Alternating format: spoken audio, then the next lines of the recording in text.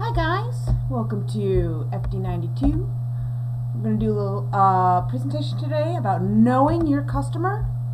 One of the most important things that we can try to do as a designer to help us design correctly and of course as we remember, so we are designing always for our customer.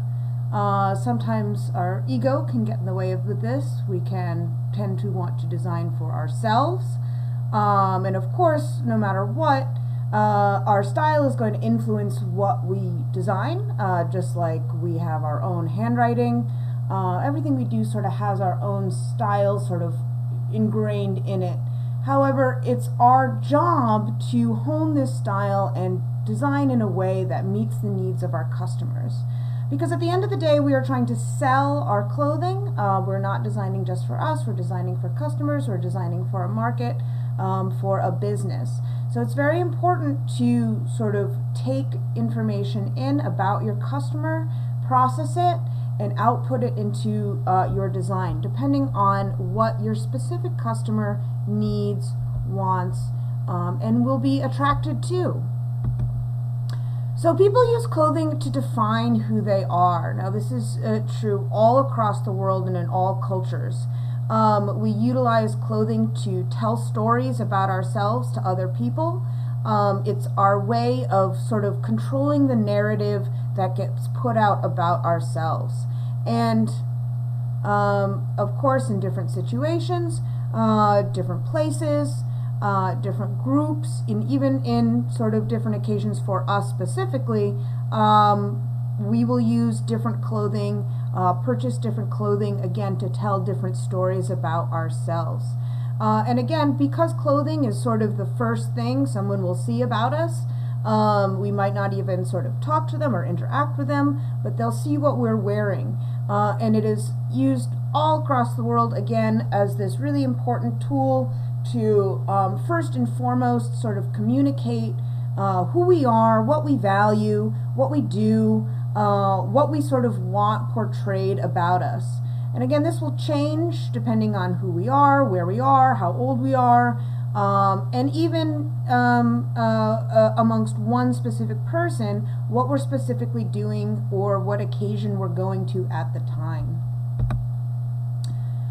So a person, to sort of elaborate on that, a person will have different styles of clothing in their wardrobe for different occasions and at different price points.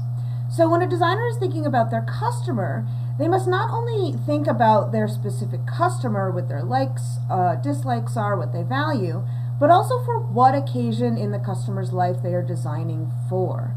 So one single customer may dress very differently for different things in their life. So just take a look at your own closet. I'm sure you'll see lots of different outfits that you tend to wear to different things. So you may wear something very differently if you're just going to stay home, sit on the couch.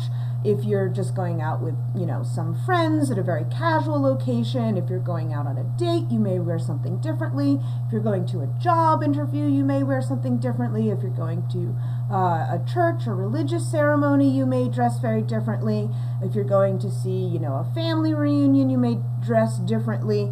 So again, depending on all these different occasions, we're going to have sort of different clothing that comes from different markets, maybe different designers, that help us to sort of compartmentalize and differentiate the sort of different aspects of our own personality and lives. The goal of the designer is not to design for all occasions, but to focus on one factor of that customer's life and design for that. Now, it's important to understand why we do this. So when people sort of think about designs, they're like, well, I'll just sort of design for all occasions. But the customer doesn't want a one-size-fits-all brand. They are looking to differentiate and separate these different aspects of their life. They want sort of, their cool, sexy going out looks to be different than their more conservative professional outfits. So when they're looking for these sort of differences, they're going to look to different brands. And because things are coming from different brands, that helps establish the fact that these are for separate occasions, they're for even versions of me. If again we are going to one brand that sort of what we say dilutes the brand. So one brand that, you know, sells sweatpants that you lie around with, but also sells prom dresses, you're going to be kind of skeptical about both of them and say, well, look at this, they're stretching themselves too thin, so to speak. I don't want to get a fancy prom dress or gown from the same place that I get sweatpants, because that's different parts of me. I need a separation from them. So it's much more successful and attractive to our customers if we sort of align our brand with one occasion or one sentimentality or one market, and it allows, again, the customer to differentiate these different parts of their life as well. So who is your customer? Even though, again, your customer may have clothing made for different markets, so formal, comfortable, casual, whatever it is, their personality and overall characteristics will influence everything that they wear. So again, even though they have these different separate occasions or separate markets that they're looking for, their overall traits will influence everything that they wear. And this is sort of a general idea of what we sort of look for in our customer persona. So their likes, their dislikes, their values, the challenges they face, the goals that they want to attain, their jobs, their education level, their industry that they work in, their income, the location, gender, age, all of these different things will impact an overall sort of style or trend that, again, will influence every part of their wardrobe, even if it's from prom dresses to down to or gowns down to, you know, your sweatpants or your casual looks. So what are some of these values that customers have? So politics, causes, and values can be something that customers feel very strongly about and will influence overall all markets of what they buy. And this, again, it might be a political affiliation, it might be a specific cause, it might be something that they value. So here, you know, eco-friendly might be a value that they hold. So this will influence their purchasing and style preferences across the board throughout their wardrobe. I kind of want to check something because I thought I had, okay, I guess not. Put that first. Sorry, guys. Age is also another factor. So age is one of the largest customer aspects that a designer must consider. Although it might seem like a designer should design for all ages to increase their customer base, this again can backfire on them. Older people tend to have different priorities for dress. Also, trying to design for too large an age range can turn off your target customer. If we think about it, most young people don't want to dress like they're older, and most old people don't want to dress like they're younger. So if they see older people wearing the same clothes as they are, it might turn them off, and vice versa. If older people see young customers wearing what they're wearing, it might turn them off to that brand or that clothing. Oh, that's a young brand, that's an older brand. Again, it's always more effective to target your market. Age can also influence many other factors like price point, style, and construction. For instance, your older customer tends to be further along in their career, further along in their life, and therefore typically has access to more money than a younger customer.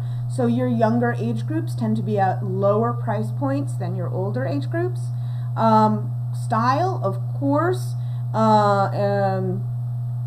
older customers tend to not like to be so flashy and sexy.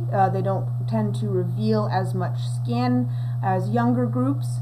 Again, this is a number of different factors. Of course, there's the obvious that older age segments tend to, again, sort of start to get a little bit wrinkly, a little bit saggy, so they don't want to be showing off quite as much skin.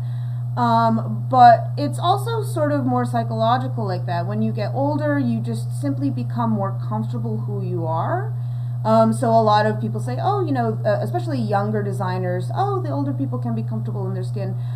Well, this is true, but they fail to see what actually represents being comfortable who you are.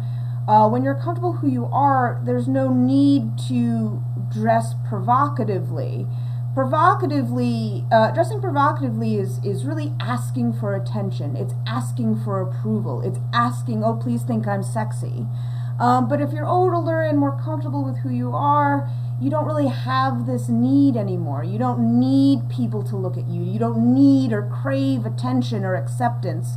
Again, because you're satisfied with who you are. So it's more complex psychologically than just, oh, older people don't like to show as much skin because, they're not quite as young anymore. It's much more than that. Also, the look for different things in construction. Older people tend to value quality and consistency more than younger people. Younger people tend to buy clothes that are more cheaply made, again, because it's in their price point, but they're a little bit more fickle. They tend to go more with styles and less with what they like personally. Older people will go more for quality. They'll buy something that will last longer, that they like, regardless of sort of changing trends and things like that. Music. So musicians have very long been huge fashion influencers, and today many even have their own clothing lines as well. So the type of music that a person likes to listen to can greatly affect how they choose to dress.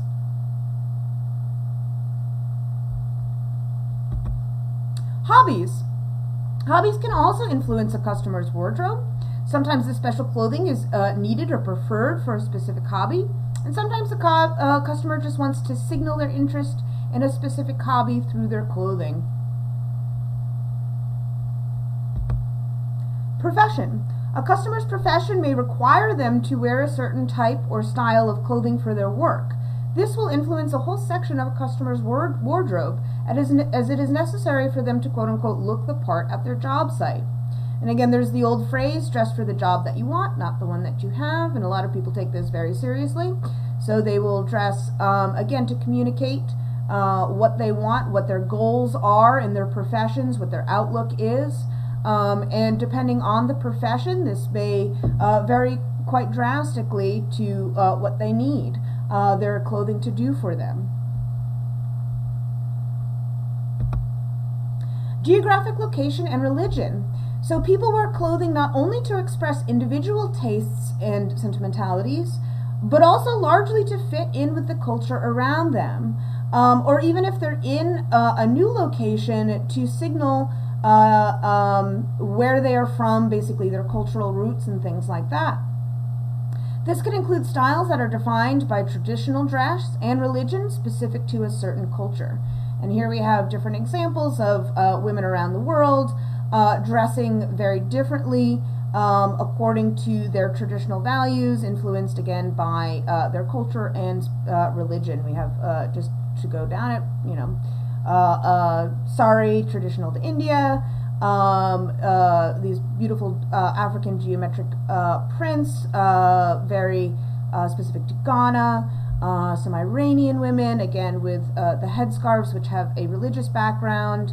A Texas woman who has that sort of cowboy, kind of Old West sentimentality that is carried on into the modern age.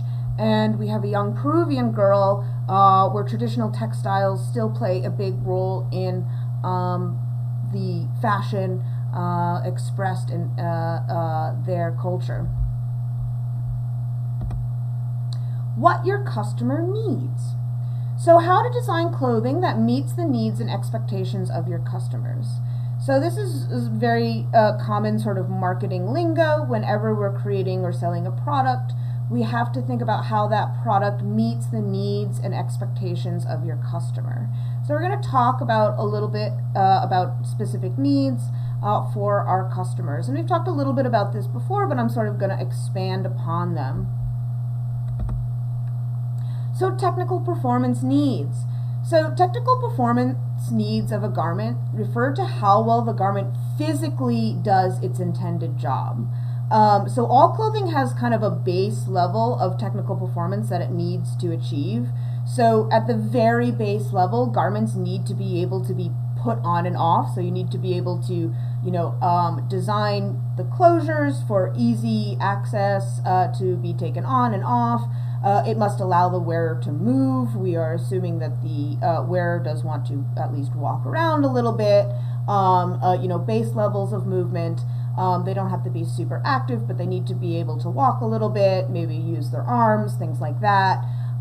They need to be able to, and the clothing needs to stand up to at least a little bit of repeated cleaning. Now, of course, they may require dry cleaning or special cleaning, but it still needs to go through this process at least a few times. And price point can play a big part in even the base technical performance of the garment. So cheaper clothing will not last as long as well-made, more expensive clothing.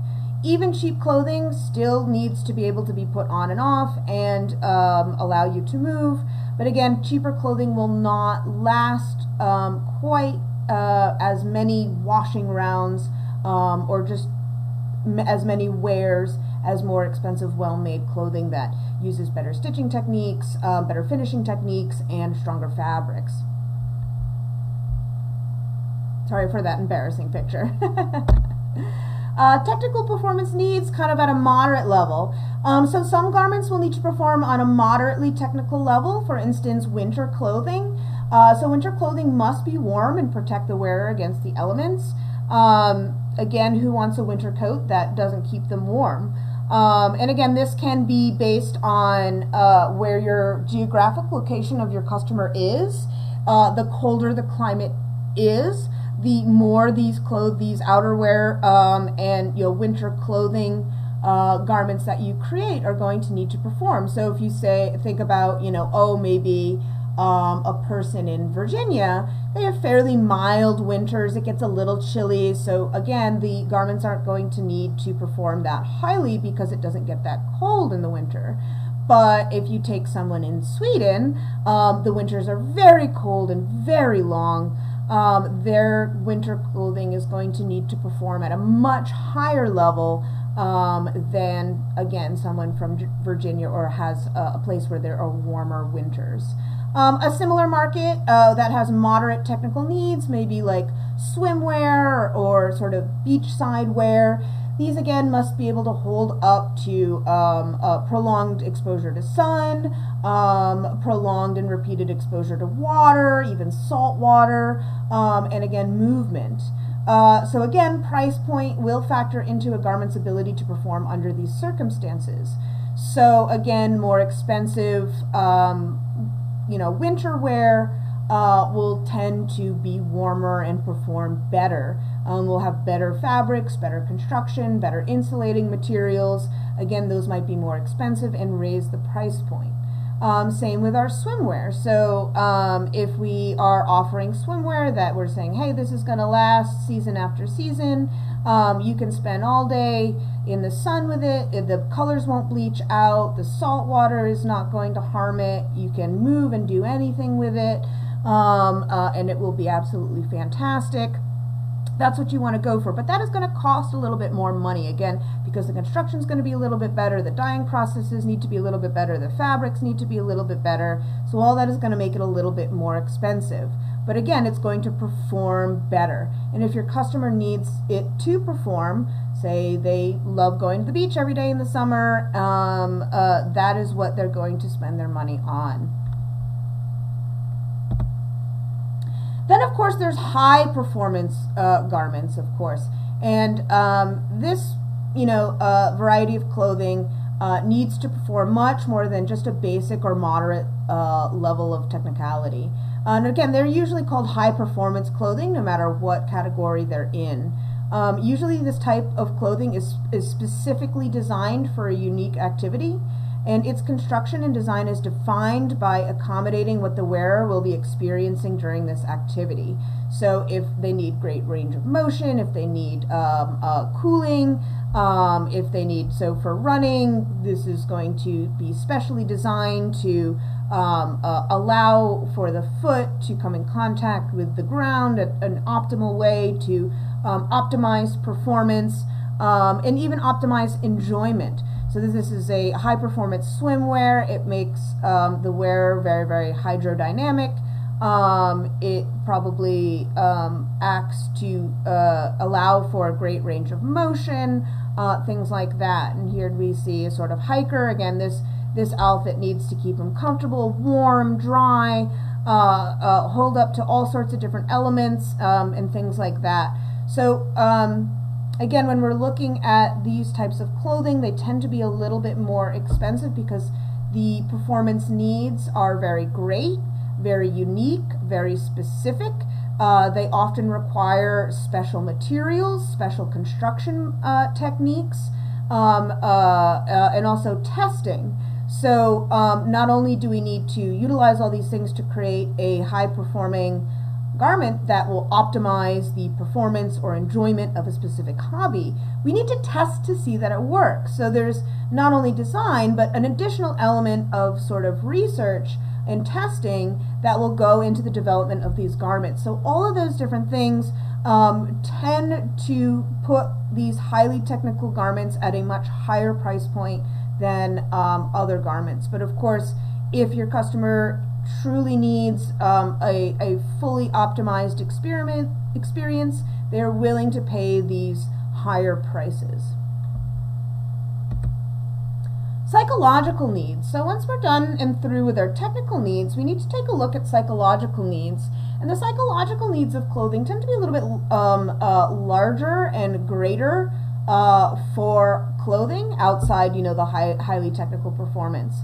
And psychological needs can vary greatly, and they can also impart price point. So what I mean by that is the greater the psychological need, or the greater the need for a customer to sort of communicate a theme or an idea or something about themselves, the more they're willing to pay for that. So for instance, let's take maybe just like, you know, everybody. So as I was saying before, everybody has a sort of sliding scale of price point within their own closet based on what they need for their clothing. At the very low end, if you're hanging out and you just want to be comfy and cozy while you're, you know, on your computer or watching TV or whatever else, there's not a bunch of psychological performance that needs to be done here. It's more technical performance. You just need to be comfortable. And again, that is not very hard to achieve. There's not a lot of movement going on here. So again, this is very low technical performance and almost no psychological performance. Again, low psychological because when you're doing this activity, you're usually alone, or you're with people that you're very comfortable with, family or very close friends that they already know you. You don't really need to communicate with them very much. And again, there's almost no psychological need being performed by this garment right here. So again, our sort of casual lounge clothes tend to be of a lower price point. Again, we don't need them to perform technically or psychologically that much, so we're not willing to pay extra for them. We just want to be comfortable. Who cares what we look like, right? On the total opposite polar end of that, we have something like a wedding dress. So this is high point, high need to perform psychologically. So a lot of women, when they think about their wedding dress, of course, it's not only a huge day for them, it's, you know, their day. It's sort of a fantasy that they're playing out.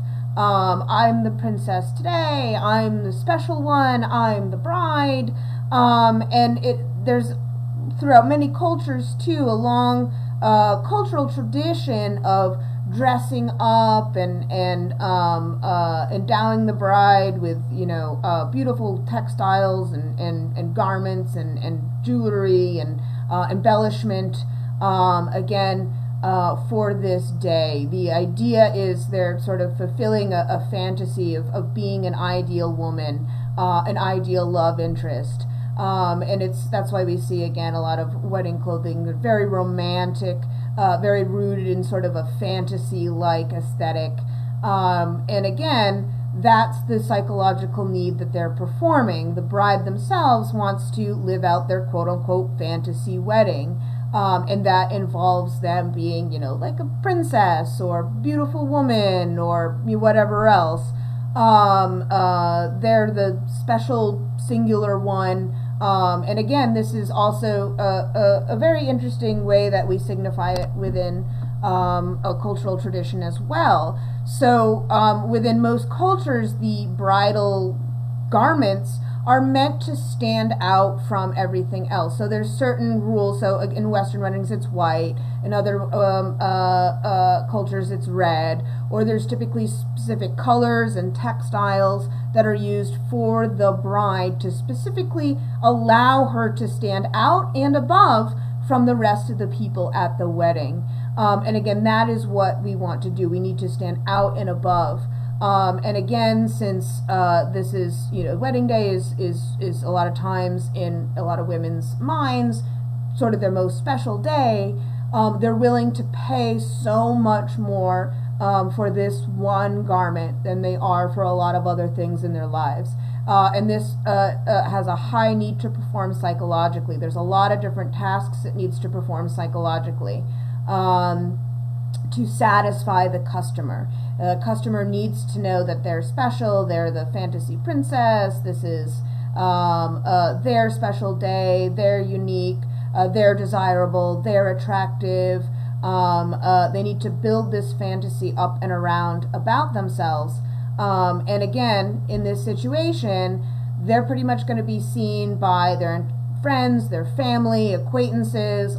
Typically weddings tend to be very huge. So again, here where you're chilling out alone, no one's even going to see you, as opposed to here, not only do I need all these different things to convince myself, I need to also convince all of these different people, and against people special to me, people close to me, and even all the way down to people I might not even know, but a lot of different people around me need to know that this is my special day, I'm a pretty princess. And again, that's why wedding dresses are so expensive, even more expensive than what you might just typically consider this dress to be. Obviously, there's very nice materials, there's very nice construction, different things like that. But even considering that, there's even a bump up in the price markup, even more than just considering the nice fabric and the nice construction. Because again, we need to sort of pay for what we believe in, or what we want to believe in.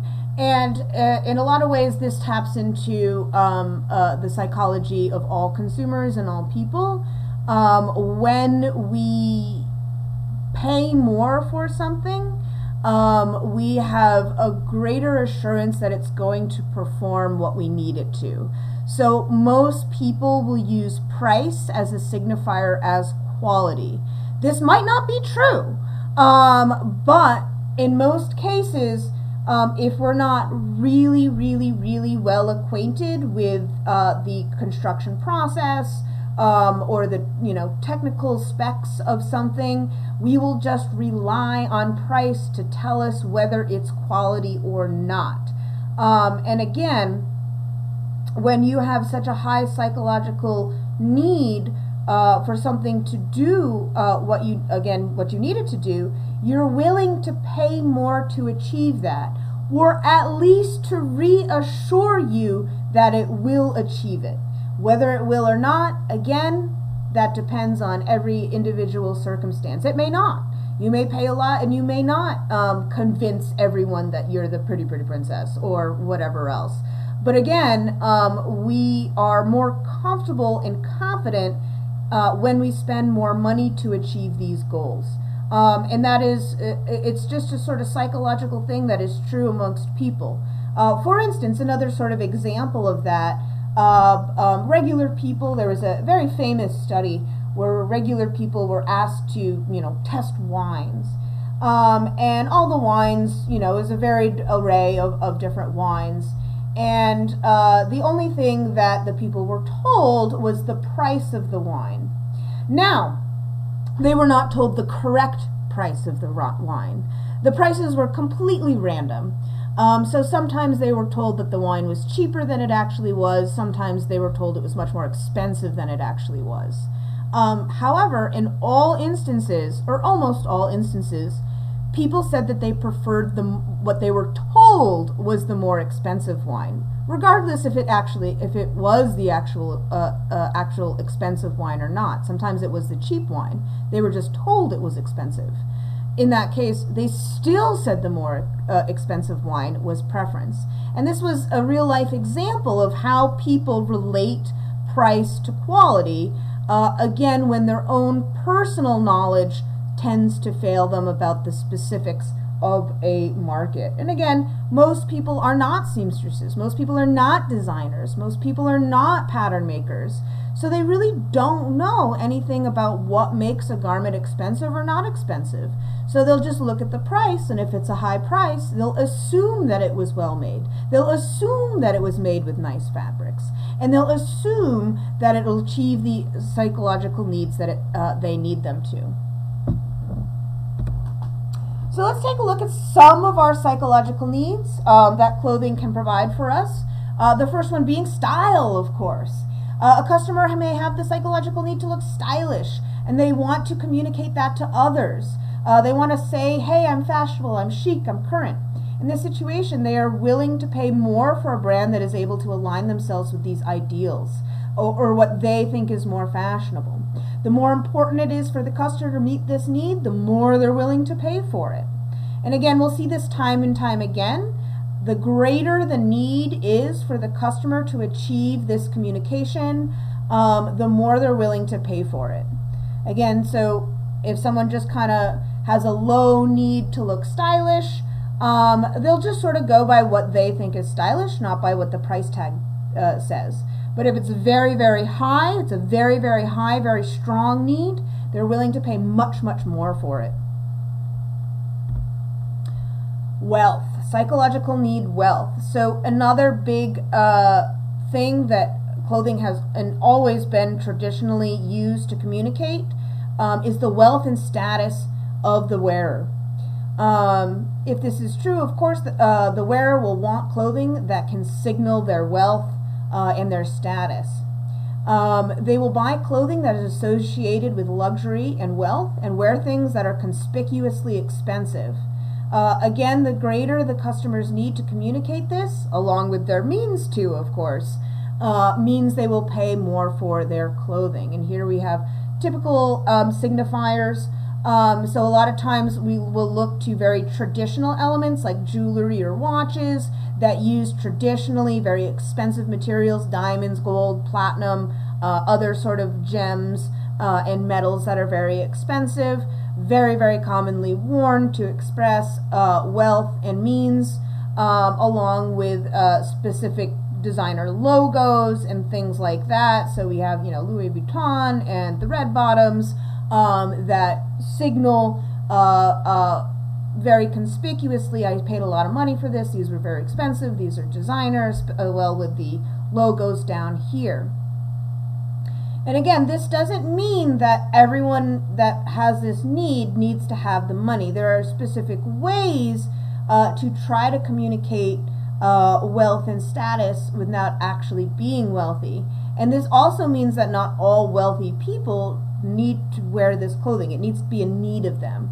So, for instance, in those different examples, if you have someone that might not be particularly wealthy, they still may buy lower price point designer goods. So you can always get a t-shirt with a designer logo on it, right? It's not that expensive.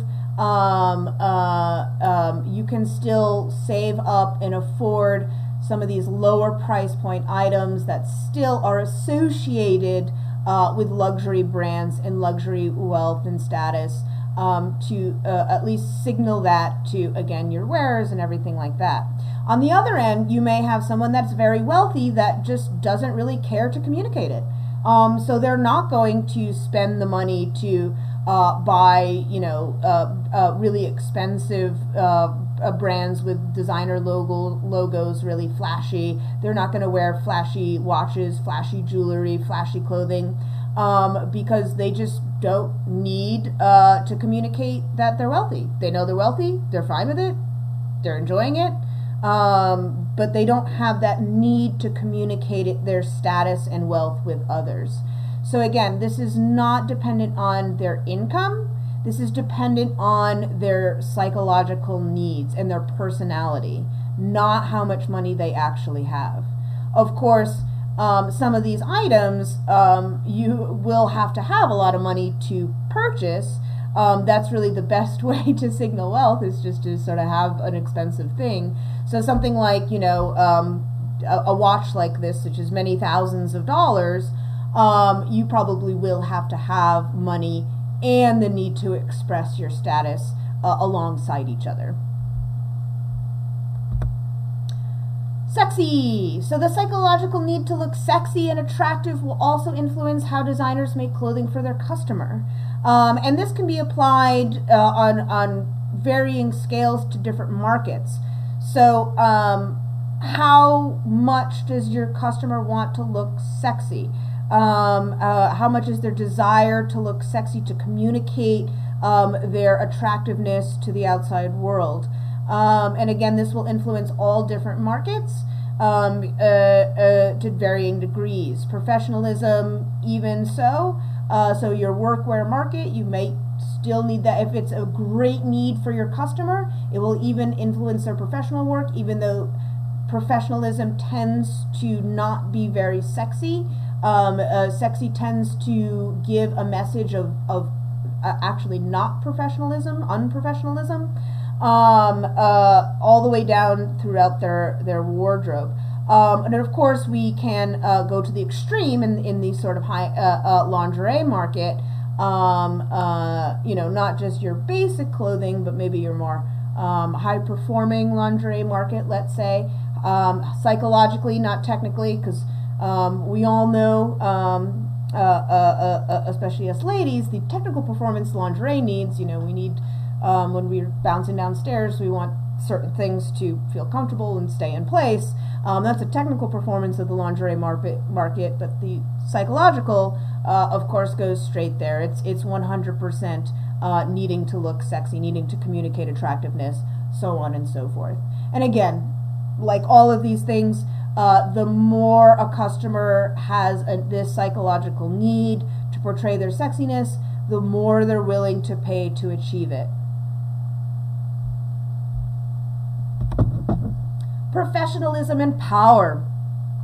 The need to communicate one's professionalism is necessary on a job site, and is more so for certain jobs. A customer may have a great need to dress professionally in order to be taken seriously at their job. And to take this need a bit further, a customer may have the need to signal their power or prestige. Again, the greater the need, the more a customer will be willing to pay for clothing they will feel will achieve this goal. So this is basically, you know, the category of where we see the power suit. We've all heard the phrase power suit. So how did that come about, and how does that sort of align with this? Well, if you think about it, the power suit is a signal. I am powerful, I'm professional, I can take control of this situation, I'm competent at my job, I'm a true professional. And again, we use this as a symbol to communicate this goal. And really this suit is the epitome of this. So nothing really has been used more so than sort of the men's suit to communicate this need. To communicate, I'm a professional, I have power, I have prestige, or things like that. Or even I'm competent at my job. Even so much that women have sort of made their own versions of the sort of male suit, and really this originated the male suit, business suit that we're so used to seeing. It was traditionally a male's garment, but has nowadays been translated into female versions. But again, we want them to portray the same message. I'm powerful, I'm professional, I'm competent, I'm capable. And again, this is a very important message, and depending on your job or the certain customers need to portray this, they may be willing to pay more. And again, this is often why a lot of people will buy a certain or have a certain or specific quote-unquote interview outfit. They need to communicate very efficiently to strangers, apparently if you're going for an interview, that again, I'm professional, I'm competent, all these different things. And again, some jobs and certain jobs, this is higher. Certain jobs, it's not as important. So depending on first your customer, and again, the sort of job they're going for or line of work that they have, it will be more important for them. Fitness. So this may seem like a repeat of the technical need for performance, but it's a bit different. So when we talk about technical performance of sort of fitness clothes, it's really just its ability to physically perform. Can you move in it? Can it wick your sweat? Do you stay cool in it? Do you stay comfortable in it? But the psychological need, of course, is all about sending a message to someone else. So there's, for our sort of fitness and activewear markets, we want to also communicate the fact, hey, I'm athletic, hey, I'm healthy, hey, I'm fit, to others. And again, this is a lot of times the really root of a sort of trend or emergence of market. So we, over the past few years, have seen a huge emergence and growth in the activewear market. And I'll tell you what, a lot of customers are not really buying athletic wear for its ability to perform. They're buying it much more to sort of wear it and sort of communicate the fact, hey, I'm wearing, yoga pants, I must work out. Guess what? A lot of times they don't. But they're communicating, hey, I'm a healthy, fit person, and that's a sort of positive image that they're portraying to the world. So they're really buying these clothing to portray that image much more than they're buying it for any one of these items to actually physically perform when working out or when jogging or whatever you're doing with them. And that's really sort of spawned the new term. So it used to just be activewear, but now we sort of have a new term called athleisure, because so many people were sort of buying these clothing because it's comfortable and you can move around in them. I'm not going to specifically work out in them, but I like the idea that I look like someone that works out in them. I like that I'm portraying that image. It's very similar in like when bottled water sort of started coming onto the market. I don't know, some of you younger people don't remember the day when we just used to drink water from the sink, and bottled water wasn't very big. But when it first started to come out, it was a sort of symbol. If you had a bottle of water that you were carrying around with you, you looked healthy because you were drinking water. Healthy people drink water, right? So it was almost like an accessory that was very similar to this psychological need. I need people to think that I'm healthy, I'm fit, maybe I'm drinking water because I just worked out, so things like that. So that fits along very well into this psychological need. There's also a variety of other psychological needs that we dress for, and they're all unique and dependent on the customer. So these are just a various other ones, but there's just a multitude of others, and again, that are going to be unique to every customer base that we sort of have to think about. So as people and cultures and locations are all so very unique, so are the needs people need for their clothing. And all of us wear clothing, so we're all looking to get something out of it, and that will change and by our own individual personalities, locations, cultures, and things like that. And of course, we may have many psychological needs. It might not just be one. We may have many influences coming together because the messages we want to communicate are complex and nuanced, just like we are as people. So we will build and blend psychological needs with one another. So here I just have, various other psychological needs. Again, these are not the only ones. There are many, many ones. We may have a need for spectacle if we are a performer on stage. So we may need something elaborate and wowish, and it will pop. We might have a specific subculture we want to identify with.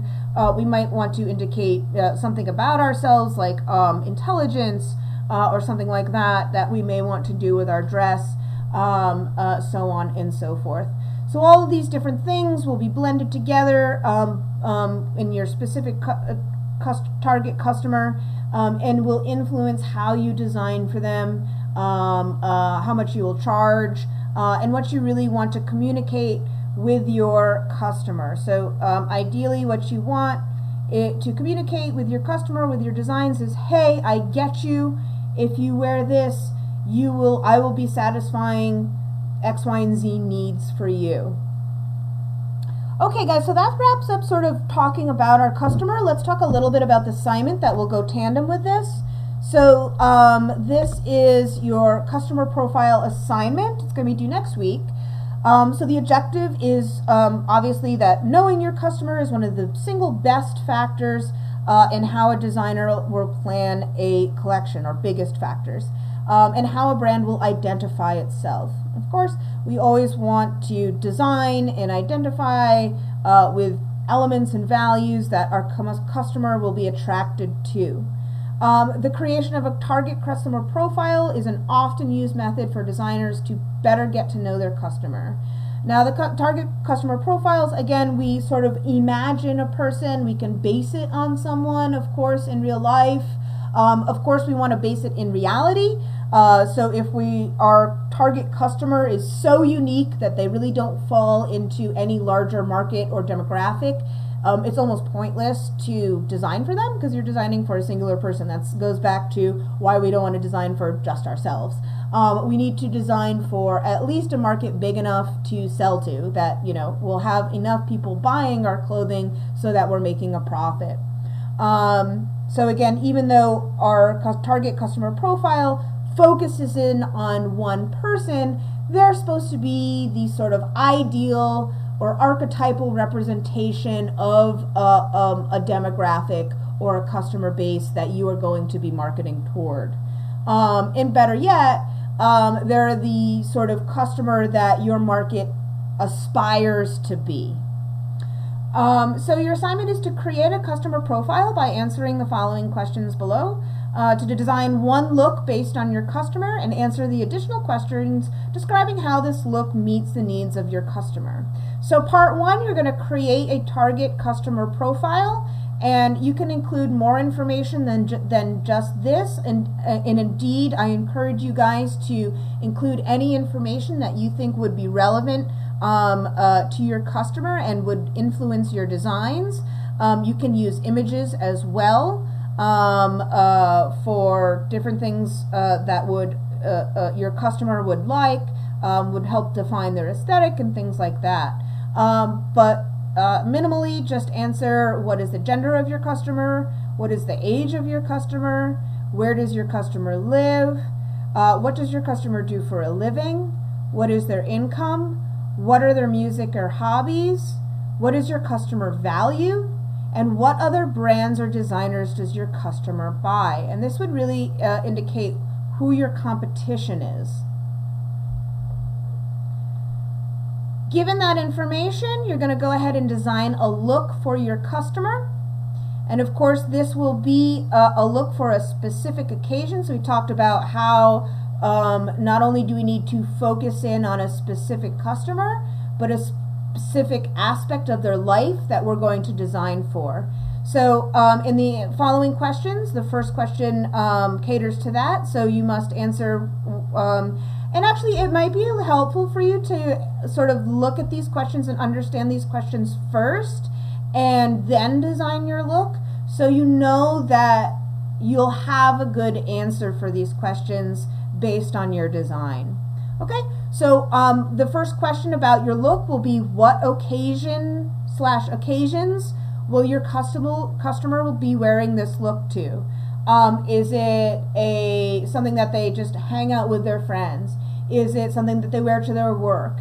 Is it something that they wear to a special occasion, like a wedding or something, or a formal occasion? What is it? How much is your customer willing to pay for this look compared to other clothing? So is this a look that they have high performance or technical needs attached to, so they're willing to pay more for it? Do they have less technical or performance needs attached to it, so they want to pay less for it? Or is it in the middle? Is it about average?